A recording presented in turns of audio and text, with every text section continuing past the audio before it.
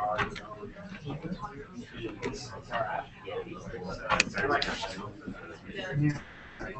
right, welcome back to CS160. Sorry it took me a minute longer to get going here. First things first, it's about that time of the semester where we'll start distributing loaner devices. So we have a variety. The largest device we have is this 8-inch Vizio tablet. We also have a couple of 7-inch Nexus 7s and smaller phone-sized Nexus 1s. So the newest device out of the bunch is the Nexus 7. The other ones are about a year and a half, 2 years behind. So you have to decide which device makes most sense for your group project. We're going to have enough to loan out one device per team. And if you already have a device that has better specs, you have a Samsung tablet or a newer Motorola phone or whatever, feel free to use that, right? These are just tools to help you succeed in your project. There's absolutely no need, no requirement for you to take one of these if you have something better. But if you're on the emulator otherwise, I highly recommend that you do check out one of the devices, just because a lot of the usability issues only become apparent once you run the device with touch input, holding it in your hand. All right, so how are we going to give these out? Well, there's a loaner device survey. The link is on the wiki for today's class. And please find one person in your group who submits that. Only submit one per group. And it just asks you for your first and second choice, just so we can gauge the demand. We don't have 22 of each.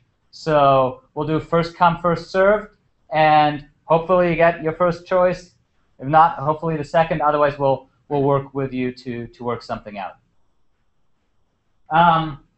The way you're going to get these is that one person in your group will write a check, which is a security deposit over $200 made out to UC Regents, and you bring the check to us.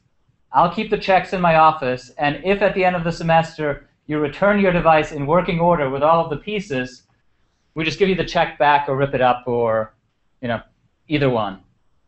If you disappear and we get email that you're now in Mexico enjoying your new device on the beach, then we're going to cash that check and from that buy a replacement.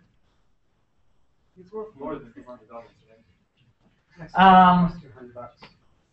So yeah, it's roughly, with depreciation, the value of the devices, just as an extra incentive to bring the device back. You should bring the device back if you want to grade for the course. Or, let us know if you dropped it, a car ran over it, we'll take your check but give you a grade. But if you just disappear, yeah, don't expect a grade for the course. So that's the basic mechanism. So for now, fill out the survey. We'll probably send out a Piazza message if we get enough response by Wednesday. We can start giving out devices Wednesday, either at the beginning or the end of lecture. Any questions about these?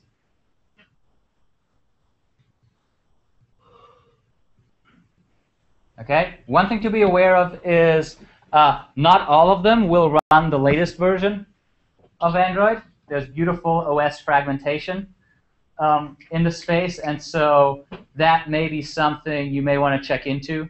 And then, in addition to the different form factor, right, they also have different features. So the two tablets only have a front camera, not a back camera, whereas the Nexus 1 has a high-resolution back camera but no front camera. And then, if you want lots of sensing, the Nexus 7 has accelerometer, magnetometer, gyro built in, whereas I believe the other ones only all have an accelerometer. So those are, features that you may or may not need for your applications. Just look up the 3 models online. You can look up the specs and then decide what makes sense for you. All right, just quickly wanted to recap what we talked about last week on video prototyping, because that's your current team assignment. So the goal of a video prototype is really to tell the story of your application, where you have full control over the entire story, right? There's no user who will test aspects of the interface you haven't implemented yet. In fact, you don't even need to implement it. You just kind of need to draw the interface out and then do the right amount of video editing. So we encourage you to use images of real settings to set context and then go back and forth between shots of software and shots of context. In video prototypes in general, narration is optional. For your assignment, it is required, because it'll make your job a whole lot easier, and our job in understanding what your prototype is, if you just tell us while simultaneously showing it. So I just wanted to show you maybe one other example of a recent video prototype. This is also done before anything exists. This was from the Microsoft Office Envisionment team. Their vision released a year or a year and a half ago of what mobile computing 10 years down the road would look like. So we'll just watch that video for a minute or two, and then maybe analyze the video prototyping techniques they've employed.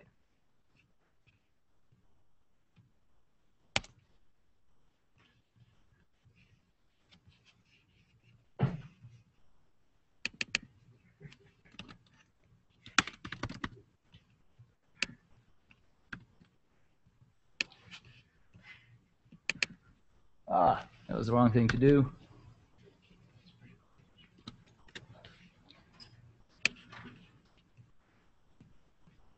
So much has happened. Great. Enjoy this ad.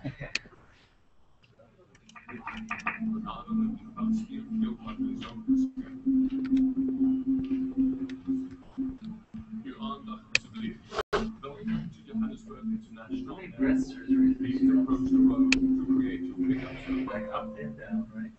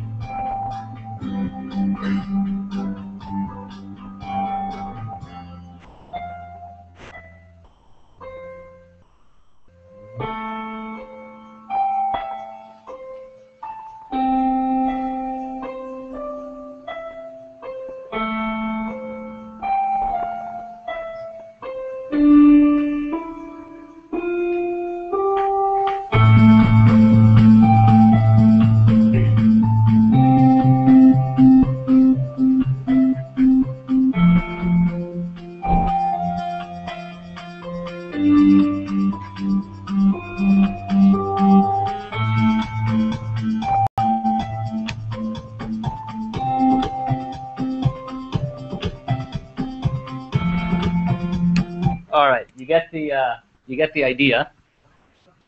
Now you get the idea of what this video looks like. All right, now tell me about the different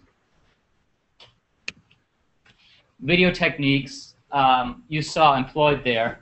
Some of them we may have talked about, others we haven't, and what you think worked and what did not work.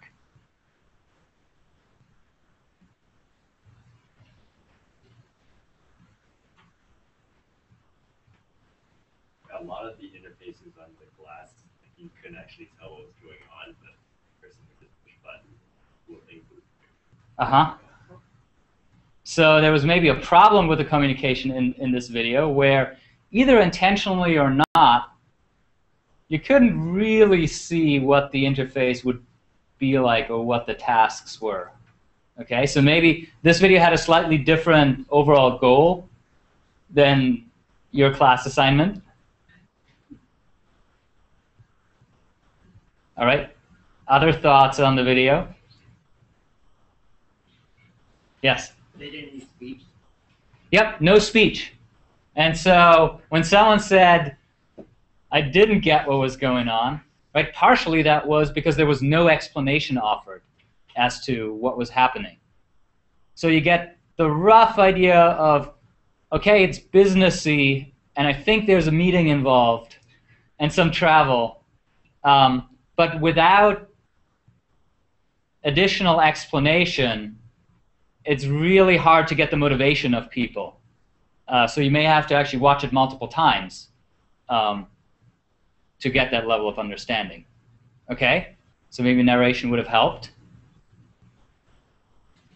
Since it's very, very polished and high fidelity, it gives you the impression that it's they've already set the interfaces in stone, and so this is what you're going to have to adapt to. So it doesn't really give any clear indication that it's personalized, other than showing some pictures of you or the people that are around you or your company. It gives you much more of the impression that this is what your future interface looks like. This is what you need to learn. Yeah. So it's definitely it's like very high polish, right? I don't know how big the special effects crew was that worked on this, but one thing that is ubiquitous in this video that's going to be actually one of the most difficult elements to achieve for your own video prototypes is everything was animated and kind of tracking the user's finger touch. And that is something that's very labor intensive to do if you do it manually, or you have to write code, both of which are besides the point for your particular assignment. Right? So if you look at what Balsamiq offers you, hopefully all teams by now have looked at Balsamiq and you've started to mock up your workflows. It kind of goes static from screen to screen. So you may want to think about, if it's really important that there's some continuous gesture, how to do that without sinking hours into the video editing. So one option is that you take all your Balsamiq assets, export them into iMovie, Windows Movie Maker, and just use simple scaling effects or just move the graphic around. So you get to experiment with that. Something else you saw, even though the story wasn't very clear, right? It was always this back and forth between here's the interface, here's the shot where someone uses this interface. Now back to the interface. Okay, any other thoughts on the video? I'm not sure if it had any connection to Windows 8 or not, the new interface. When was it made? I believe about a year and a half ago. So yeah, I'm not really sure if it sort of like shows what it will be like or presents the idea. No, this was supposed to be 10 years out. Wow. Notice that what's happening in this video that's a little dangerous, that I would definitely not recommend for your own project, is there are effects that show you interactions that with current technology are not really possible. So there's a morning hotel room scene where projection is appearing in midair without any screen to project onto. Like, where's the projector? How is it popping up in midair? And so that is something that it's easy to be tempted to do in video editing, because making things hover in midair is just about as difficult as making things track on a simulated tablet. But it's not actually possible to implement, right? And so if you get sucked too much into using video exclusively as a way of envisioning, it's easy to take a left turn at some point and come up with ideas that aren't actually possible to implement. And so you should stay clear of that as well. All right, just to recap here, tips and tricks for your own video. Begin with a title. Begin with some narration of what we're seeing and why we're seeing it with an establishing shot, and then switch between UI and live shot. And in the end, you want to connect back to the original motivation. So don't show me that some task was achieved or that some question was resolved. For editing, keep it simple. Live video is the most convincing, but what can also work is that you take still shots and do either just show the still shot and narrate, or do montages like you see in documentaries, like the famous or infamous Ken Burns effect, right? Where Ken Burns, the documentary filmmaker, just takes a still photo and then pans it slowly and zooms and then goes from one still shot to the next. And that is much faster than shooting the real video and maybe a good first pass. And really don't obsess over video transitions and cutting and compositing and editing, because you can literally spend weeks on that, and it's not the main point of this assignment. So just tell your story with the minimum amount of editing necessary. A couple of tricks for showing interaction. You basically have three options. One is, so when it's time to show things happening on your device, just mock it all up in Balsamiq and then record yourself clicking through. If you go into demonstration mode, right, your pointer turns into a huge giant pointer, and it's very clearly legible what you're doing, what you're clicking on, and what the result is. Advantage, you don't need any other editing beyond that. The disadvantage, no animation, no continuous motion at all, only like clicking is supported. The next level up is you export the images from Balsamiq and add interaction. A lot of people have used PowerPoint and Keynote because they have some animation features, and then you just play your Keynote file and screen capture that. And there you go, some reasonable simulation of animation. Or you can do it in the video editing environment, which is yet more powerful, but also yet more complicated.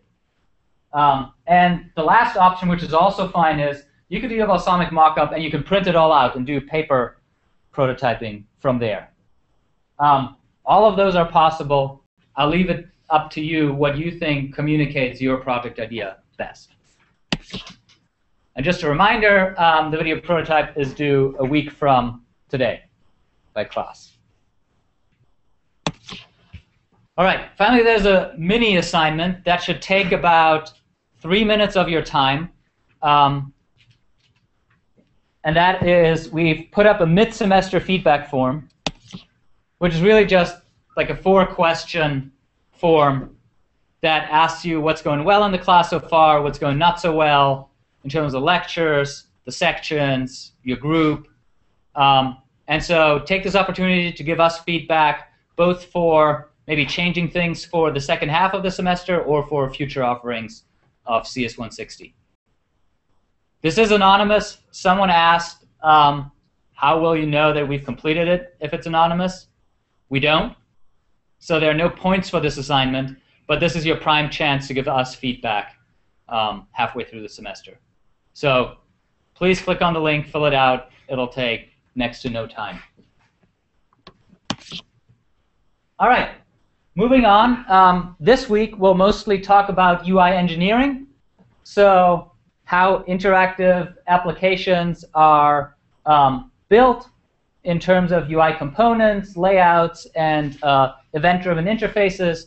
And then on Wednesday, we'll go more into design patterns like model view controller and into issues of threading. So how do you make responsive user interfaces when you may have to wait for slow data from the web and you don't want to block your UI and keep it responsive in the absence of data that you're still waiting for.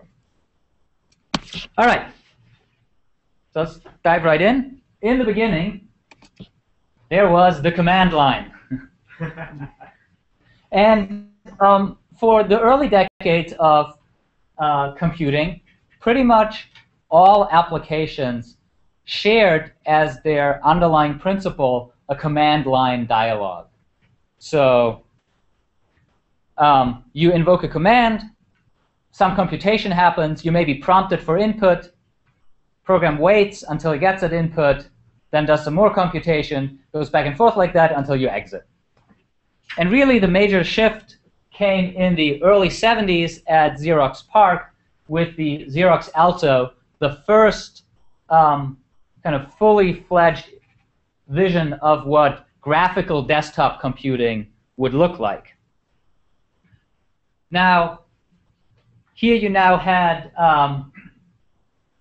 multiple windows potentially overlapping, and dealing with input became harder. Input could occur at any time and in any number of locations. Whereas with a console command line program, input could only occur when you were prompted and only in that particular location. So we kind of have the sea change from the old model that we still see in Unix shells, where interaction is controlled by the system, and the user's just queried whenever the system is ready and needs some input, to event-driven interfaces, so all graphical user interfaces, where the interaction is really controlled by the user, and the system has to be on standby for input and react to that input. And that just means that the way we program such applications and the architectures has to adapt and is a little more complicated. All right, let's look at some pseudocode. So console programs look roughly like this. Do some work, prompt for input, wait for input, process that input, do some more work, done. And that translates kind of one-to-one into any console API you find in any language that's still used today. Now, the minimal interactive program is actually just one step beyond that. So we're just going to put everything in a loop and say, wait for user input because the user is now in control. Whenever the user gives us some input, we process it, update the display, and wait for more input. And how do we know what to do when the user provides input? Well, usually there's some case analysis. What did the user do? Did they ask for cut, copy, paste, insert, delete, double click, any of the menu items? So usually what you find in early interactive programs is some large case analysis.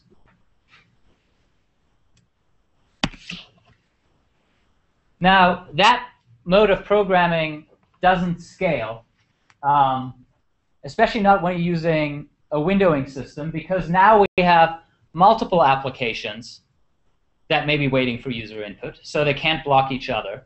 And the interpretation of the command also depends on the active window. So you can't have a single giant case statement that tries to disambiguate for all locations on screen what a user might be doing, because you may not know what the applications are ahead of time, and just the cross product between all possible actions and Windows grows very large. So in response to this, researchers developed UI toolkits, and basically all user interfaces today are written using such toolkits. So whether it's the Android SDK that you're using, which is built on top of Java, or another Java toolkit, such as Swing or SWT, or other platform-specific toolkits, such as Cocoa on OS X, or the standard kind of on Windows, you have multiple different choices, such as Windows Presentation Foundation or Win32, or different ways. Now, what's in a toolkit? Well, there's a library of reusable interactive elements, widgets. So these are your components, but then also layouts. So layouts and components are what we're going to talk about today, and these are just frequently used building blocks that someone else has done all the work of implementing them, and you just recombine them in ways. But toolkits also define an architecture, and the architecture just specifies how input and output are handled. Usually, this architecture wraps the main loop for you. So you're no longer writing function main in your program. It's now the UI toolkit that handles that for you, and the architecture specifies where you put your pieces of code that plug into that architecture that are called at the right times. And finally, the architecture also specifies, if you're not happy with this library of widgets that ships with it, how you go about writing your own. All right, so what are some examples of modular components or widgets that we find in user interfaces?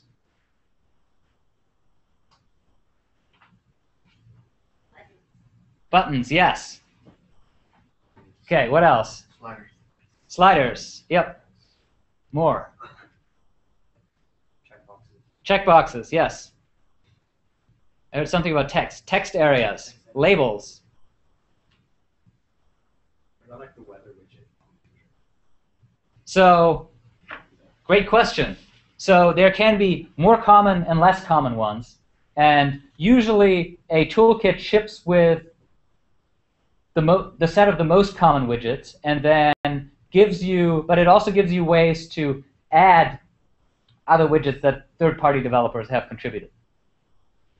So here's some examples in Android. There's actually a rating widget. Toggle buttons, checkboxes, radio buttons, text entry, date spinners, drop-down menus. Here's how the Java Swing widgets look like. So somewhat the same set, except optimized for mouse input. And the interesting thing with Swing is that you can write a UI that runs on many different platforms that will look the same way because it uses these platform-independent widgets that Swing ships with.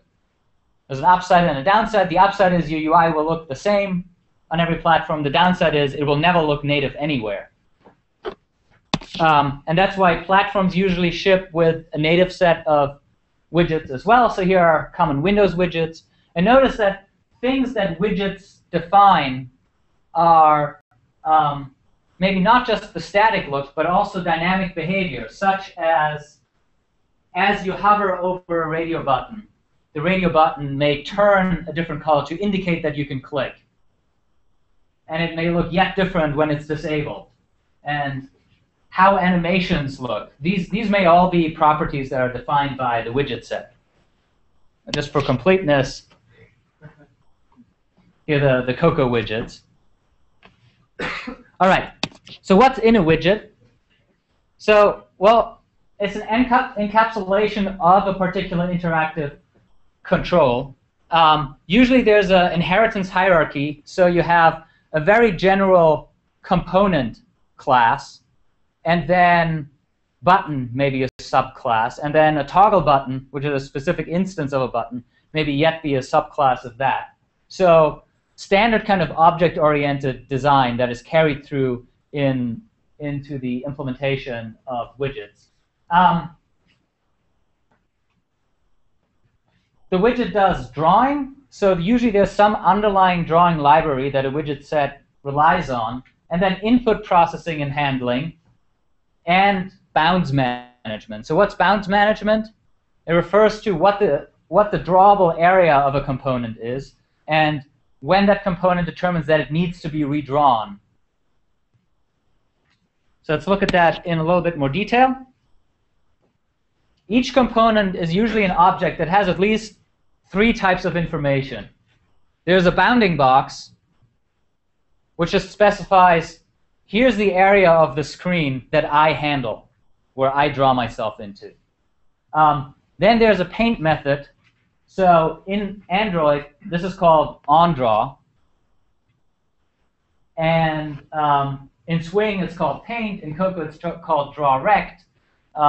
So it's kind of common. And so this applies within the bounds that a component has. You then use the underlying drawing API to just draw your state, and then callbacks to process input events. And there can be default implementations of what a component does, and then there can be additional code that you supply that gets called. The graphics model is very simple, right? It's usually 2D. Start at the top left. We used to measure everything in pixels and define our widgets with bitmaps. And now, as we get into ever higher resolution screens and also a diversity of different screen pixel densities, many UI frameworks are now working in device-independent pixels and basically use vector drawing calls underneath. So you just call the vector routines, and they render the pixels out for whatever screen you happen to be using. And so the standard API here is really, there's just drawing shapes, drawing images, drawing text, and changing the attributes of those. All right, sizing. If you write a component, that component usually should be reusable in many different contexts, which means it may have to work in many different sizes. And in fact, in most UI toolkits, at the widget level, you are not in control of your size. Instead, someone else up the food chain allocates space and says, you now have 50 by 100 device-independent pixels. Render yourself into that space. So that means your draw routine, when you create a widget, usually has to be able to work with any type of bounds that are passed in. So in Android, the method you would have to override is onSizeChanged, which is called whenever space is allocated or for some reason the size that you have available changes at runtime.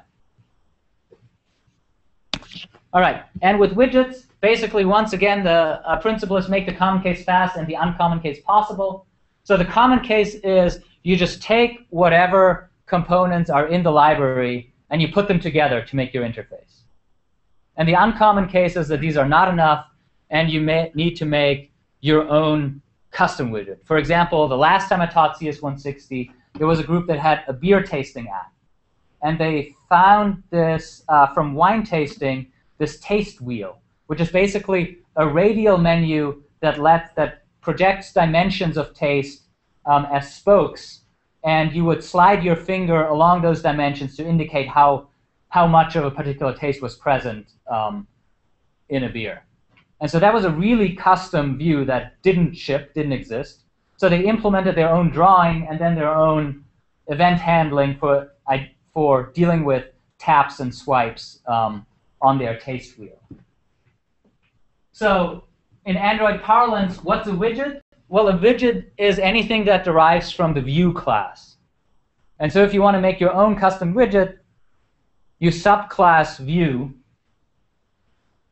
and then override, well, drawing, bounds, and event handlers, right? Those were our 3 components. So you override onDraw, you override onSizeChanged, and you override the touch event handlers, so touch event key down, etc. All right, a single component does not make an interface. So the second major topic to talk about in arranging UIs is layouts. So how do you compose multiple components together? So let's say we just have this really simple interface which has a label that says, enter text, then there's a text area where you can enter text, and then you have 2 buttons, OK and cancel. So what are different options how we might tell a UI toolkit to produce this UI, given that we already have the components for labels, text areas, and buttons?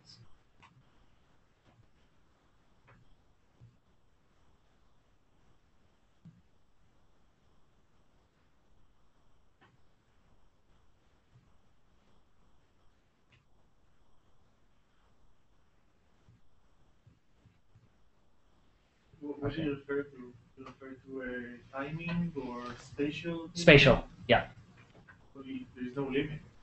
But you're bounded by the window size. Yep. So you have a window size. So within that window, how do you lay things out? You could do it relative by saying the button like cancel, put at the bottom right corner, then OK next to cancel. And yeah. So you could provide relative constraints, which says OK should be to the left of cancel. And both of those should be below the text area. What are other ways in which we may want to do this? You can make it absolute so that it says specific location on the page. Exactly. I could just give you pixel values, right? I can do this in Photoshop, measure at what location which item is, and just provide you that. Okay. Other approaches?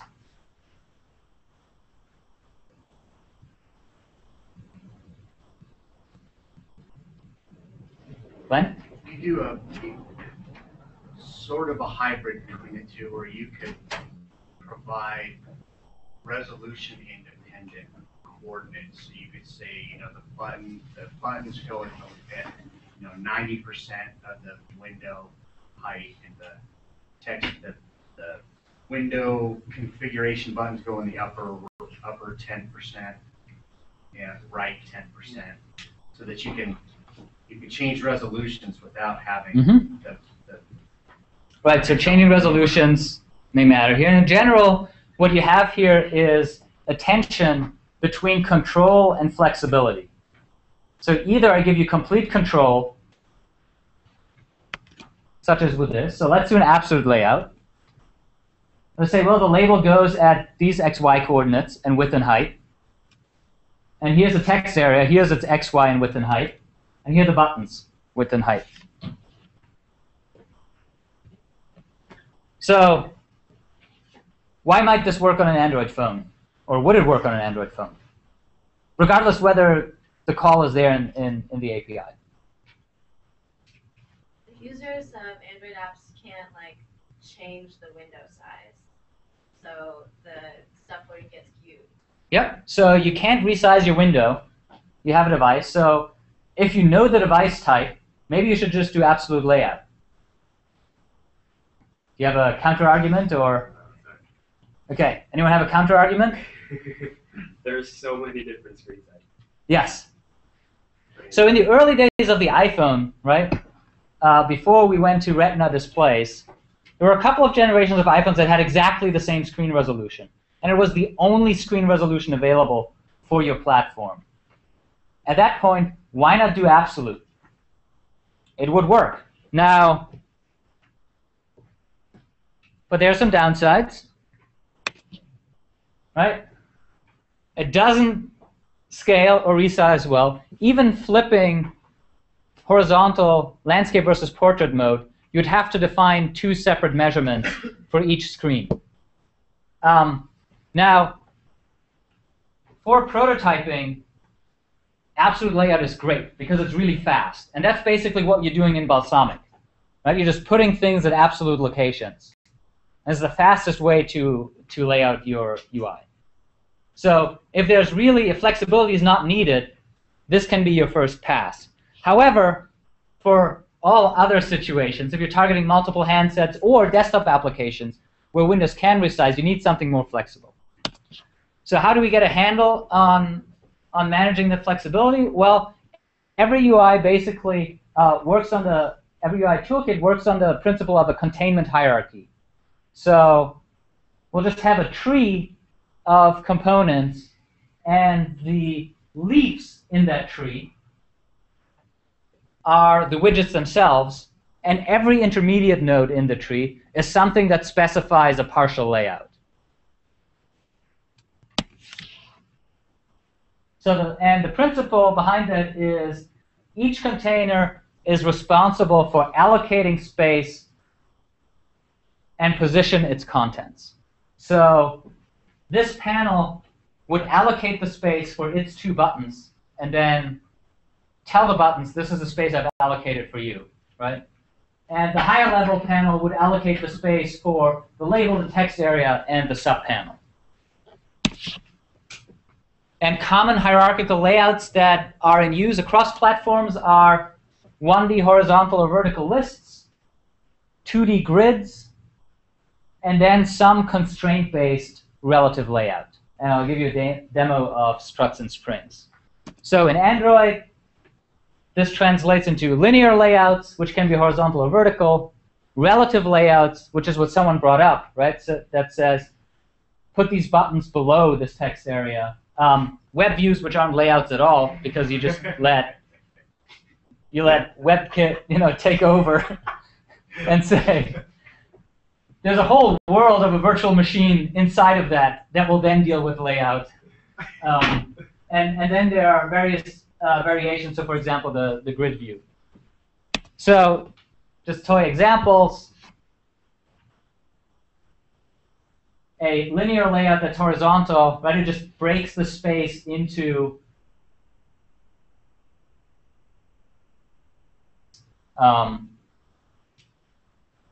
columns. Now, it gets a little more complicated because a component can tell you, I would like to have at least X amount of space. And that negotiation back and forth between what the layout has available and what a component requests is actually a source of a lot of frustration in laying out UIs.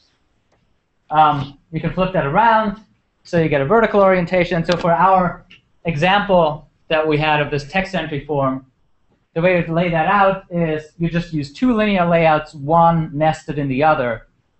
Right? So your first one is a row-based layout that has the label, the text area, and then a column-based layout that has the 2 buttons. Just to give you a point of comparison, here is Windows Presentation Foundation.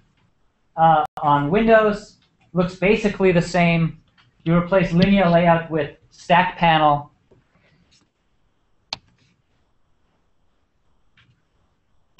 The only difference is that because we're now on a desktop where you have a windowing system, you already get some default resizing behavior, which you wouldn't get with an absolute layout at all.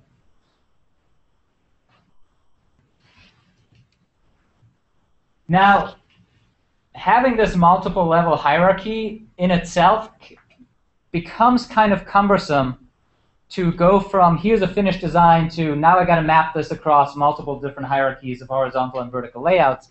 And so that's why there's a different class of layout managers that is often used, constraint-based layout managers, where you position something and then say, and on resize, here's at a high level how components should or should not move.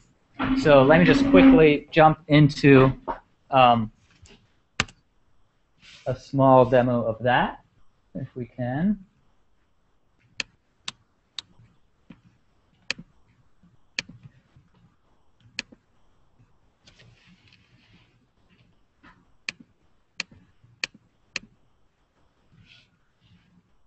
Okay, so here we have our same dialogue, and I can, sorry, trying to see what I'm doing. I can bring that up, and I can resize, and you see there's some resizing behavior, such as the text box grows horizontally and vertically.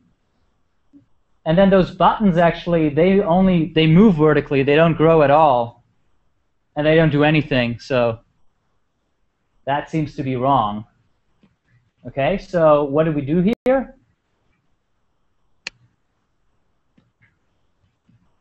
Each element here has, I can define both struts and springs, and a strut basically is an anchor. So if I put an anchor to the right and to the top, then that means whenever I resize the window, we're always going to keep the default offsets to the right and the top of the window. But then I also inserted these springs, which means if I grow, right, grow the region as the window resizes. And now if we look at these buttons, the button here is defined as from the top and the right, and there are no springs at all, and that's why when you grow the window to the bottom, the button didn't move at all. So instead, we could anchor both these buttons to the bottom,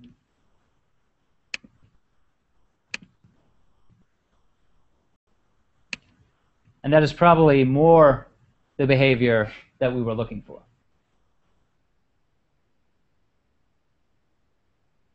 Based layout managers give you some intermediate level of control between saying, here are some things that should stay fixed, so they behave as if they were in an absolute layout. And here are some things that will grow dynamically, and you have control over how they grow. And so this is how most, at least, desktop UIs are usually built with one of these constraint-based layouts because they're more flexible. All right. Last point is that layouts are these days specified in one of two ways. And that is actually a result of the web as a platform taking over. Not too long ago, all UIs were basically specified like this, in just the underlying Turing-complete language. So you would instantiate a container object, a layout object, and then add components to it whenever your application started up. What we see much more nowadays are basically declarative languages that just specify the layout of an interface. So there's HTML, obviously. There's XAML for Windows. There's MXML for Adobe products. There's their own XML dialog that Android uses. And they're all roughly equivalent, right? Where you just, the containment hierarchy is now mapped directly onto the XML tree hierarchy. And you have both layout and widget nodes. Now, there are visual tools that help you build GUIs for both approaches. So there are GUI tools that let you lay out things and then generate this underneath the hood. Except there's a problem there's a round-trip problem. When you generate this code and you're in a Turing-complete language, you can now type next to anything here, right? You can open a network socket, connect to a database, and you usually, if you make extensive edits in this format, it's impossible to go back to a visual representation of it. So if I now start adding loops in here, where my loop stopping condition is set at runtime, I don't know how to show you a UI version of this. And so the declarative model is more restrictive, but at least there's a nice duality that holds between visually editing the tree hierarchy and giving you the XML. However, there's a catch. And that is that all of this declarative UI specification is static. And so if you want to change how your UI looks at runtime, you're basically always back in this model. So if you want to dynamically add rows to your interface or another column based on how much content you loaded, you usually have to do that by dynamically creating containers, adding them to your interface. And now you have the overhead of mentally dealing with both this representation and the static representation. And so for common cases like loading a grid of images from the web where you don't know how many elements there are, basically developers of the toolkit have already gone through that pain for you. And these now exist as abstractions. But be prepared, if you have a custom case, you will likely find yourself writing procedural code to generate layouts. All right, moving on from any other questions about widgets or layouts to compose widgets into UIs? You guys are good? All right, then let's talk about events. So, an event is just the abstraction by which UIs model all user input. So input gets described as events, and then applications handle different events. So what are events you've dealt with for your first two programming assignments? On click. On touch, yep. On drag.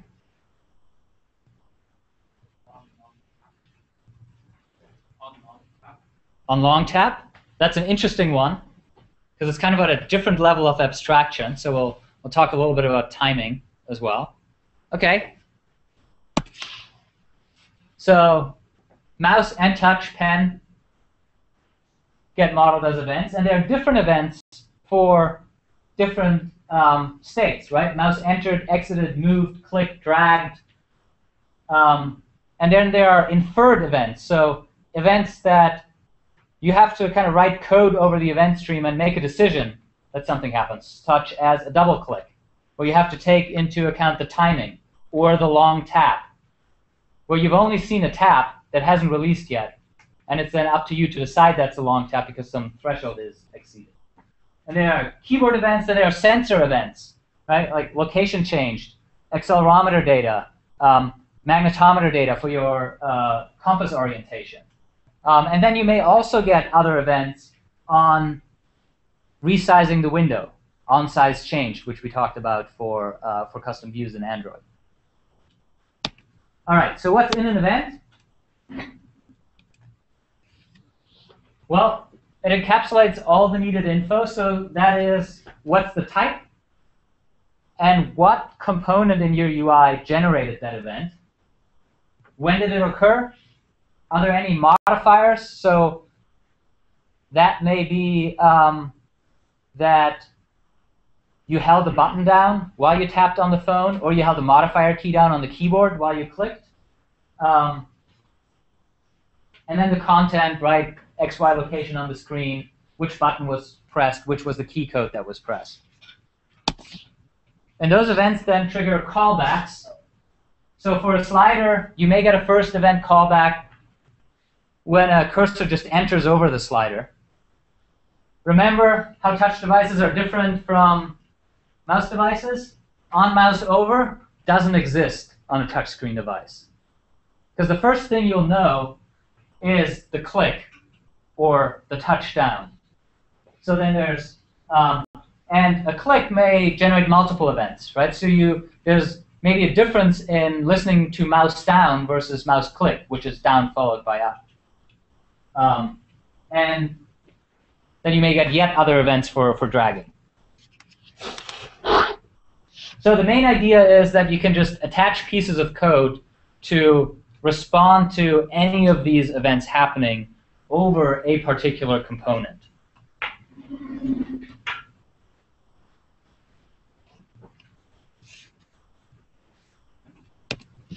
Now, it actually turns out you don't get all events. There are a lot of things that happen before you, as someone who attached an event listener to a button or who wrote a custom view, gets a callback notification of an event.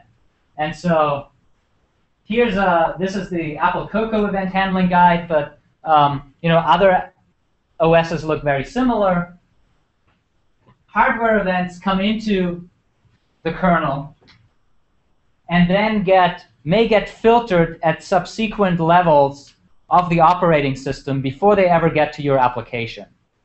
So can you think of an event where you perform an action with a mouse or a keyboard that'll never get to an application? Let me think about that for a second. So something that the OS will filter out for you and do something in response to.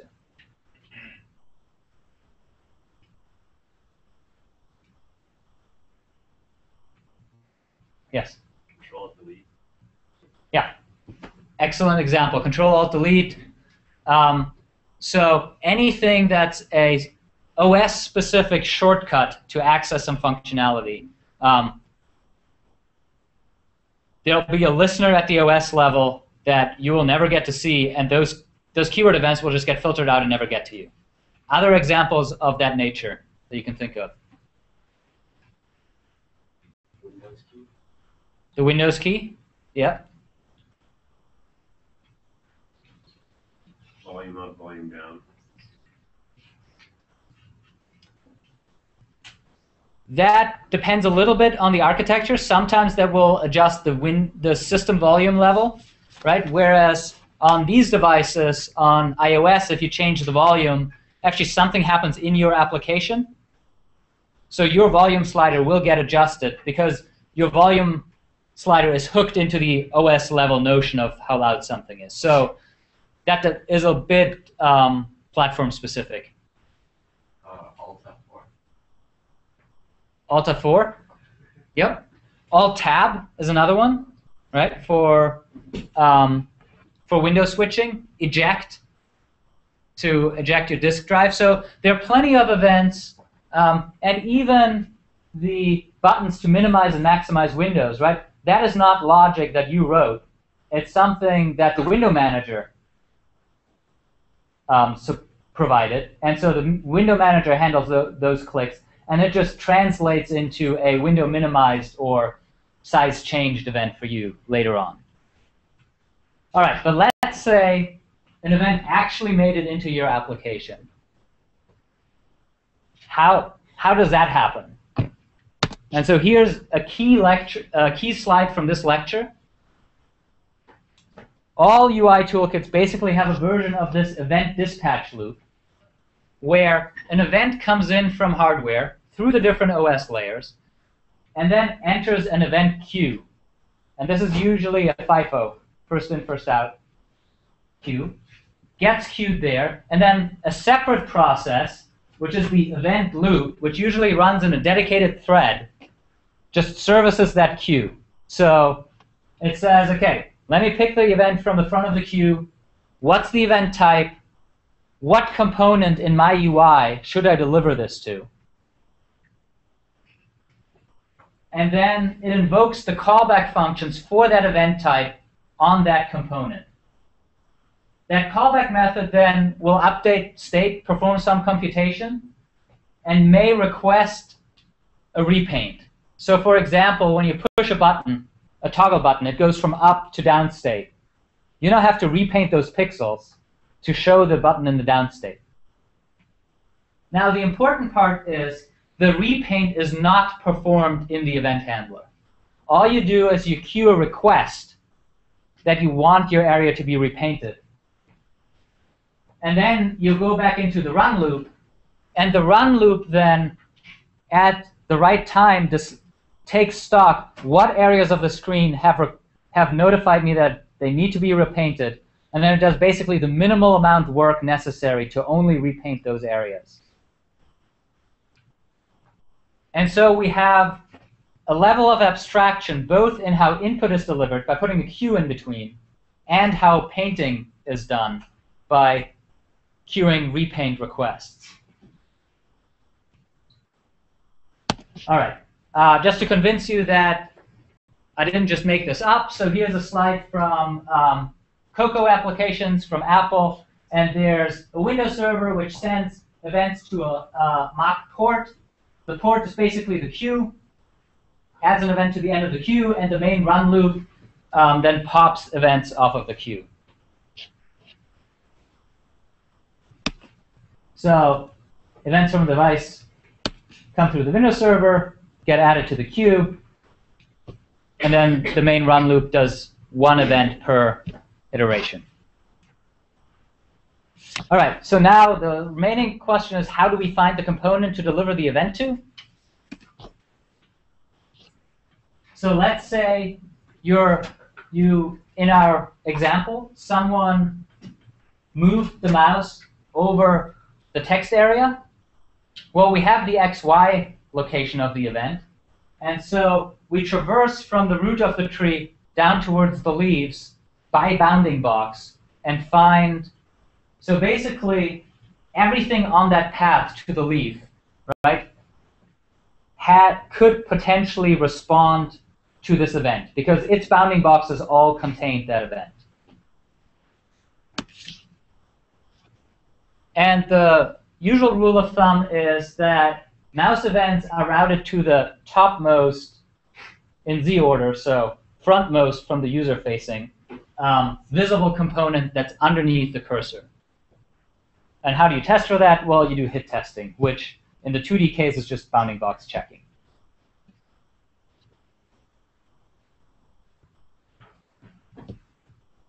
Are there any exceptions to mouse event handling when we would not want to deliver a mouse event to the topmost component underneath the mouse?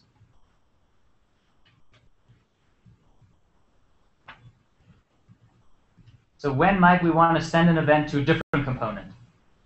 Well, in the reading, it talks about like mouse focus for scroll bars, where your mouse might need the scroll bar, but you still want to send the events. Exactly. So there's a concept called mouse capture, which relates to Fitts' law, right, of pointing accuracy. So you only have to be accurate to initiate an interaction, but then afterwards you can actually move off. Let's say if you have a vertical scroll bar, you can move off in the X direction. And your mouse event, as long as you're dragging, will still get delivered to the scroll bar. Yes?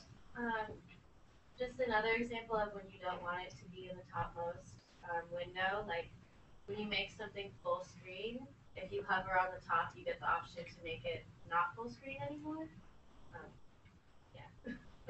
Yeah, so there's, once again, it's the window manager will actually take over, and they'll paint something over that says, here's the small icon to minimize again. So that's kind of related to the first one. If I have two windows open and one is focused, I might be able to still scroll on the other one if I just hover my mouse over the text. Mm-hmm. Yeah, so that's right. So there are basically usability tweaks where you don't have to activate a window at all. Mouse position for a scroll event is taken into account. And so that allows you to retain focus while scrolling in an adjacent window. Turns out to be really handy. All right. Keyboard events are usually routed to the component that has key focus. So we talked about, your reading talked about key focus, right? Keyboard, a key doesn't have a natural location on screen, so what are you going to hit test it against? So therefore you need a notion of focus that just says, if a character comes in, where should that character be delivered to? And clicking on something is one way to determine focus, but there are other ways as well. Okay, are there any keyboard events that fall outside of the notion of delivering to the component that has key focus?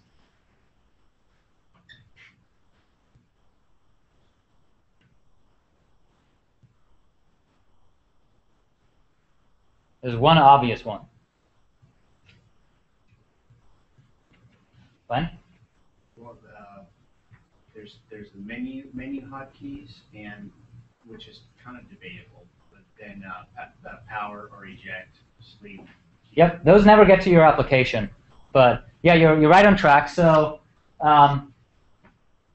there's got to be a key that changes what has focus, right? Usually it's tab. So that doesn't get delivered to your component. It gets filtered out before. And then there are all the keyboard shortcuts you define, which also don't get delivered to your component. They get delivered and handled basically as if you invoked the menu. And so here's just a simple example. Your application usually defines some kind of key focus list. You say, here's what gets key focus first. Here's the field that gets key focus next. And so usually with the tab key, you can traverse through those. And it's a way to accelerate using the UI without having to switch between, on a desktop, between mouse and keyboard. All right. So then there are abstracted events, such as, so mouse down is a more elementary event than double click, right? Double click is an aggregation of multiple mouse downs with some timing constraint in between. Or moving a pen versus recognizing a gesture with a pen. So it can be different levels of abstraction. And I just wanted to give you one example where you usually first deal with this in touch applications. So let's say I tap twice on the display. How do I want to be, as an application developer, if the user taps twice, how do I want to be notified of that? Well, here's one option. I give you a first tap and then a double tap. Let's say I want to write a double tap recognizer, right? But actually, there's a bit of a problem in that I both get a tap and a double tap. And at the moment that I get the tap event, I don't yet know whether I'm in a double tap or not. And so either you have to write your application so that you never get into a bad state by incorrectly firing off a tap event handler while you're actually waiting for a double tap, or you have to change how you're handling your events. So one way is you just insert a timeout. Basically say, if you want to use double tap, we're going to wait that window between the first and the second tap. And if there's a new event within that window, we're just never going to send the tap to you. And we only send you the double tap. But there's a problem with that. Slow. We've now introduced mandatory latency of a double tap for every possible interaction in this system. But it's really simple for the programmer, right? And so the other option is let the programmer deal with it, but give them extra information. So you just get touch down, touch up notifications. But either you have to maintain or the system provides you with extra information, such as, given a particular delay for counting double taps, here's how many taps have occurred so far. And now, if you know as an application developer, you don't need double taps, you can always handle the tap right here. And only in situations where on a component you know you have to also support double taps, you could request a tap with a delay that you can then cancel if something happens in between. And so this lower level of abstraction is usually what the input device frameworks give to you. It's more work, but it preserves the flexibility of having either low latency response or higher level abstractions. All right, just a quick implementation detail in Android. I think this is this kind of confusing terminology, so I just wanted to bring it up. In the documentation, you'll probably see both event handlers and listeners, and the way those two terms are distinct is a bit unique to Android. I think in other sources you may find them used more interchangeably. There's basically an event handler. Something's called an event handler if it is the method that a widget, so a view-derived class itself, defines. So it's either the default behavior, or if you create a custom widget, right, then in that custom widget, you would override onKeyDown or onTouch event. And those methods are referred to as event handlers, whereas sometimes, or maybe even most frequently, you just want to put together existing components and be notified when something happens to them. So for example, you define your layout in an XML file, and then in your main activity, you just say, hey, please just call this method when something happens on this button or scroll bar. And so that in Android is referred to an event listener, where basically your own class requests that it be notified when something happens in a widget somewhere else. Right? So you're adding yourself as a listener to events that happen on that widget. And so this is probably the more common case that you'll run into.